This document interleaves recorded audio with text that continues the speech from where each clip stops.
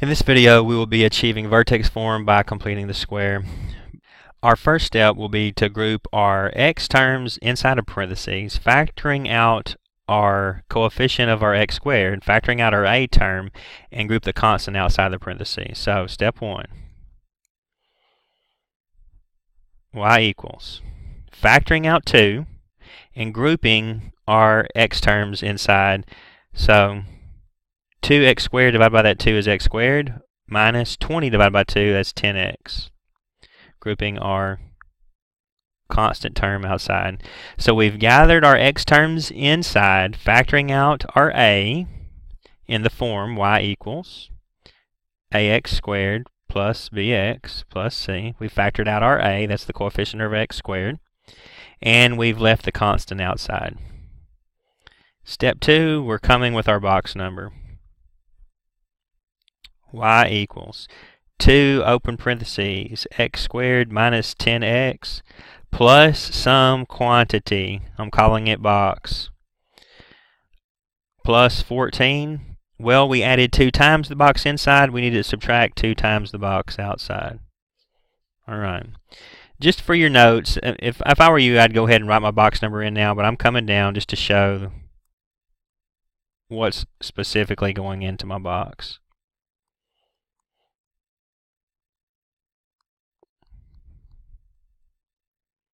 Well, this box number, the box is going to be half of the coefficient of my x. I'm calling that my b in this case.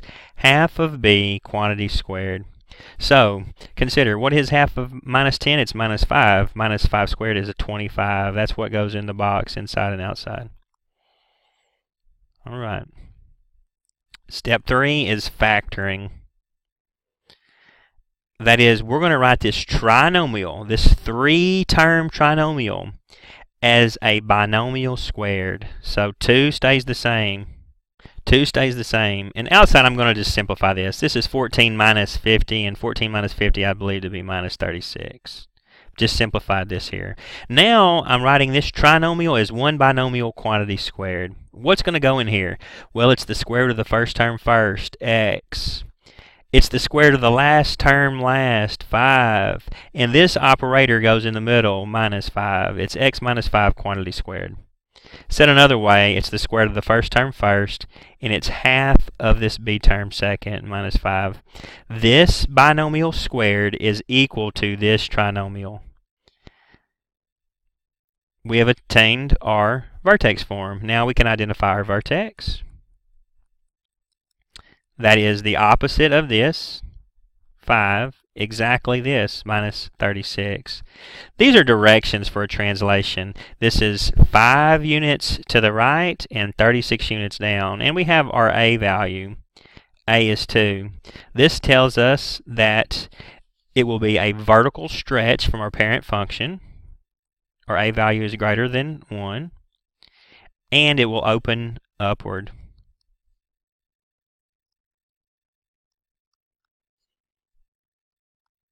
Since a is positive, the vertex will be a minimum value.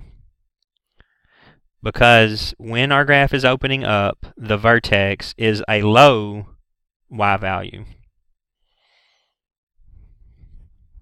Alright, next. Remember to pause the video between problems to try on your own.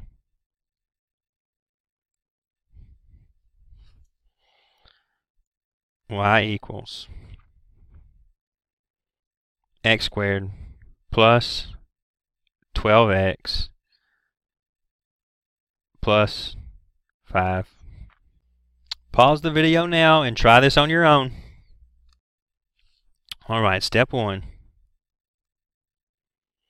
We will group our x terms inside of parentheses, put the constant outside, y equals. In this case, a is 1, so there's nothing to factor out here. You could think about there being a 1, but there's nothing to factor out of note, of consequence. Plus 12x, plus 5 on the outside. So we've grouped our x terms, our variables inside the parentheses, put our constant outside. Since my coefficient here was a 1, I didn't have to factor anything out. X squared and 12x remained exactly the same. Step 2. We're adding in our box number. X squared plus 12x plus box. Whatever we add inside, we subtract on the outside. I call this a convenient zero. Adding some number and subtracting some number, well, these things would combine to be zero. So there is no difference in value between this statement and this statement. It just looks different. Much like multiplying by some value to get a common denominator, multiplying by 4 over 4 or 5 over 5, multiplying by 1 changes no value. Here, adding some number and subtracting some number is a net of 0. We've just changed the way it looked. We didn't change any values. All right, what goes in the box? Well, the box is equal to 1/2 of b, quantity squared. And b in this case is this plus 12. Half of plus 12 is 6. 6 squared is 36. So y equals x squared plus 12x plus 36.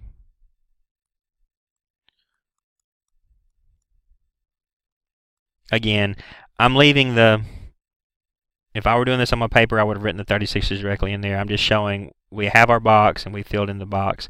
The box in this case is 36. That is 1/2 of 12, which is 6, squared. Half of 12 is 6, squared is 36. All right. Step 3.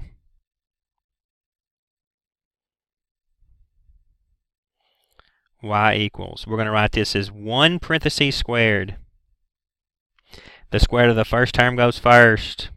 Half of this goes second. Half of plus 12 is a plus 6. Notice that also happens to be the square root of that one. The square root of 36 is 6. Whatever this operator is, it's going to be here in the middle of our binomial squared. 35 minus 5 minus 36 is a minus 31. So our vertex is minus 6 comma 31, negative 31, pardon me. That's going to be a minimum, a min, because our value of a is 1, that's positive.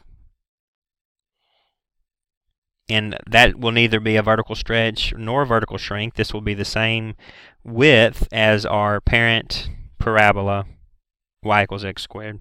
Number 3. Y equals negative 3 x squared plus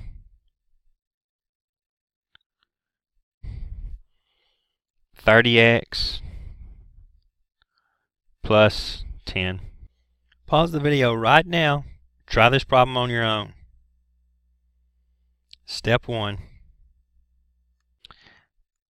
We will collect our x term in a parentheses, our x terms in a parentheses, factoring out our coefficient here. So negative 3, open parentheses, x squared. Well, consider what 30 divided negative 3 is. Well, that's minus 10. Still have our x. Plus 10 outside. Negative 3 times negative 30 is negative 3 times negative 10 is a positive 30. Negative 3 times x squared is a negative 3x squared. We have changed no values. We have simply factored a negative 3 out of both of these terms and rewritten. Consider our distributive property getting from here to here. All right. Step 2. Add in our box number. Y equals negative 3, open parentheses, x squared minus 10x. Always plus box inside. Outside, plus 10 minus, well, this time it's negative 3 times box. Negative 3 times box. In this case, it's minus a negative, and minus a negative becomes plus. Just consider that briefly. One more time. We added box inside, but really it was negative 3 times box, so we subtracted that on the outside, minus a negative. All right, what is our box? Our box is 1/2 of our b squared, where b is the coefficient of the x term inside the parentheses. So box is equal to 1/2 of minus 10 squared. Half of minus 10 is a minus 5. Minus 5 squared is a plus 25. It's always plus box. 25 on the outside. All right. Step 3. Y equals. Negative 3 remains the same. It's going to be 1 parentheses squared. This is a trinomial. We're writing it as a binomial squared. The square root of the first term comes first. The square root of x squared is x. Half of this term, half of minus 10 is minus 5. Again, the square root of 25 would be 5. 10 minus a negative 3 times 25, that is the same as 75 minus a negative 75 is like plus 75. This is 10 plus 75, it's plus 85. You can just use your calculator to evaluate this. Remember, minus a negative is like plus. It's 10 plus 75.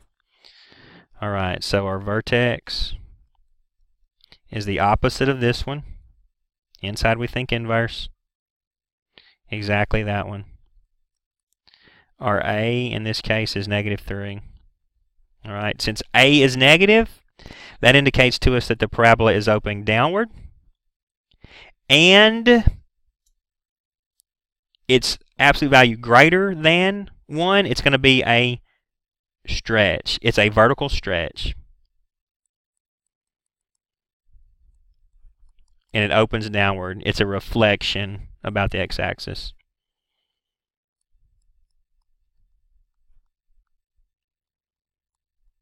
Reflection. And we know since it's opening downwards, this vertex is a maximum. The vertex is on top. All right. That concludes this video.